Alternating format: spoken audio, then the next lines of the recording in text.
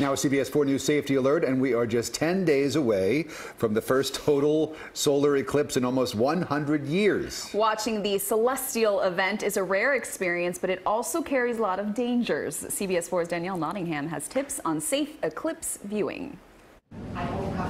Leonard Bates was 9 years old when he saw his first eclipse. The 80-year-old made his own viewer instead of using solar glasses. I didn't think it was necessary to buy smoked glass, so I smoked some glass myself. That decision cost him. Bates permanently lost some vision in his right eye. There was a spot right in the center of my right eye, my focus. It was just a blur. Millions of Americans are getting ready to view the next eclipse on August 21st. But Dr. Russell Van Gelder from the University of Washington School of Medicine warns blindness is a risk if you don't have proper eye protection. It's so dangerous for people to look at the sun, even for brief periods of time, because you can cause permanent damage to the retina. We call it solar retinopathy, and it's really very close to burning a hole in the retina. The only way to safely view a partial or total eclipse is with certified solar glasses. Simple sunglasses are not enough.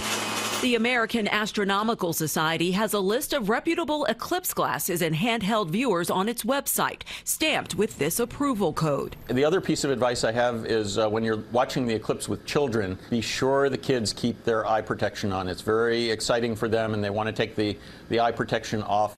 Very, very careful.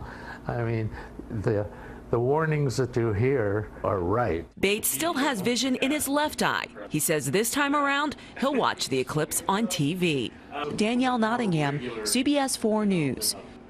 You will also need to use a solar filter on cameras, binoculars, and telescopes. And don't use eclipse glasses to look through them. The focused sunlight can melt the filter and damage the eyes. For a list of reputable glasses from the American Astronomical Society, go to our website, cbsmiami.com/eclipse. We got ours from Craig Setzer. Is that reputable? I was going to say, I thought we need reputable glasses. All right, let's see. Hold on. Put them on, guys. Right. You need to get a pair too, Elliot. No. Yeah, I can't see anything I can't at see all. a thing. So take it away, Elliot, because we can't read anything. You guys look great.